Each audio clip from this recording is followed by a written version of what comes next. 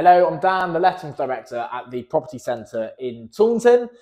I wanted to do a video today about why landlords get so much hate.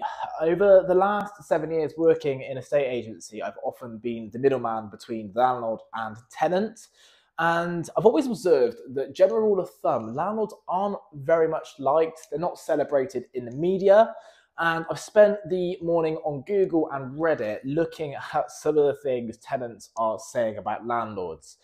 This video would explore some of the things that came up, and it's a little bit in defense of some landlords in some of the aspects. So, why are landlords so hated? Number one, the first argument I found on Reddit this morning was that landlords push up property prices by buying a lot of the affordable stock. So if landlords are buying a lot of the affordable stuff, first-time buyers can't buy these properties.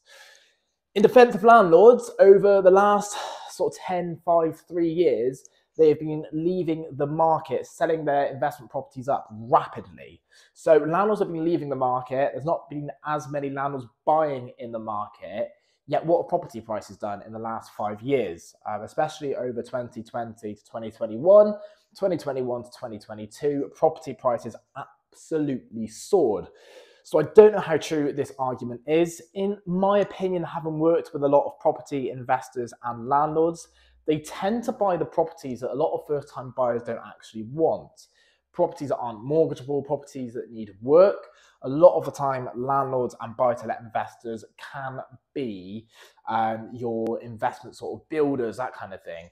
There's a lot of accidental landlords as well. People who buy a property can't necessarily sell it, or the market's not as good as what it was, or they want to go and travel temporarily but keep hold of their property. So they're accidental landlords. So I think in that case, it's not a case of them buying up properties, restricting stock. So I'm not too sure how true this necessarily is. Number two is TV. So there are some interesting programs on the television that show 1% of really bad landlords and tenants, to be fair. One of them being nightmare tenants and slum landlords. 90% of the valuations I go out to where it's them letting for the first time will bring up this TV show. Like, oh my God, the tenants are going to be like this. Is my property going to be wrecked? And this causes a massive amount of concern. I have probably set up about 1,000 tenancies over the course of my career. I can count on one hand the ones that have gone really, really wrong. So this, I think, gives people a bit of a false perception of what the general landlord and the general tenant are like. Number three is rent prices. It's a hard one to argue this one, to be honest. I mean, rent prices have gone up massively in the last couple of years. Part of the reason for that, though, is landlords are hated.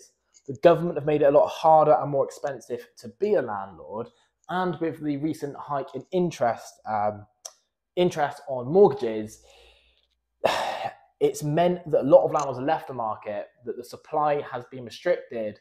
There's a massive, massive demand, more now than ever before, for rental properties. So the competition is a lot higher.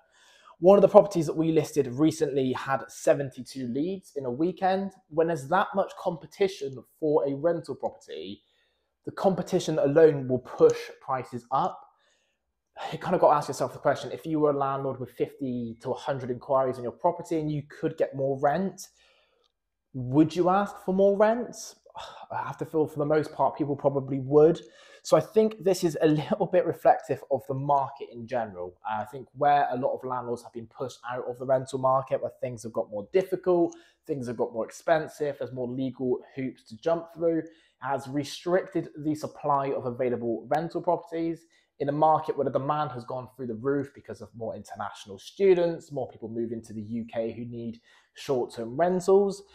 The competition has pushed prices up. It's not landlords sat there in a room saying, let's charge more money to these tenants. So rent prices is kind of part of a bigger problem. Part of this problem a little bit. I think if landlords were a little bit more looked after, there'd be more of them in the market, there'd be a greater supply, there'd be less competition, thus rent prices wouldn't be so ridiculous. Maintenance. Maintenance is a tricky one. I don't think you can be forgiven for a landlord for leaving a tenant without heating. Obviously, a lot of the times I've dealt with landlords and tenants, I have been the managing agent, so maintenance has been sorted because we keep on top of it in in relation to the legislation. But maintenance, I have heard some horror stories about tenants being left over winter without heating, about damp, so on and so forth.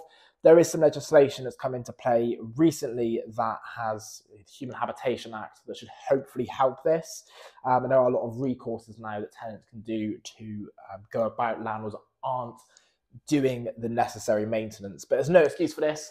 If you are a landlord, it does come with a bill of maintenance. Keep on top of it, factor it in from the very beginning if you are a landlord, and don't avoid it. It's a necessary cost. It's something that comes with it. Some landlords will be a little bit begrudging if it's something that the tenants have caused. I get a lot of damp complaints where it's often a result of tenants drying clothes in the property. So if you're a tenant, be a responsible tenant as well, and don't expect landlords to come and change light bulbs for you. But maintenance is one of these four where it's kind of inexcusable. Be on top of it. So what is the conclusion to this? Landlords get a really hard rap, in my opinion. Essentially, they are risking an asset to provide a service which is very much in demand. There is a massive demand for rentals as opposed to purchase properties from people who are students in the area who need something that's more flexible. So they are risking an asset, they are providing a service ultimately, and they are absolutely slammed all the time in the media, and for the general rule of thumb, people don't like them. I think if landlords were treated a little bit better, they'd probably be able to provide a slightly better rental service. More of them would be in the market, which would bring up the supply.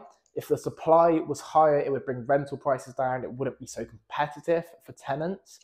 So as much as this might not be popular, I feel like we should give landlords a break a little bit.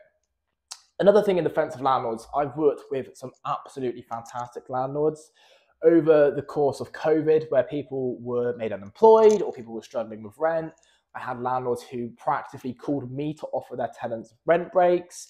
I've got landlords who go in and replace kitchens for tenants. I've got landlords who purposely keep their rents low to look after and keep the tenants that they're happy with. So there are some fantastic landlords out there. I've got the pleasure of working with quite a few of them. And yeah, in general, give landlords a little bit of a break, cut them a bit more slack, and let's stop being so harsh on them.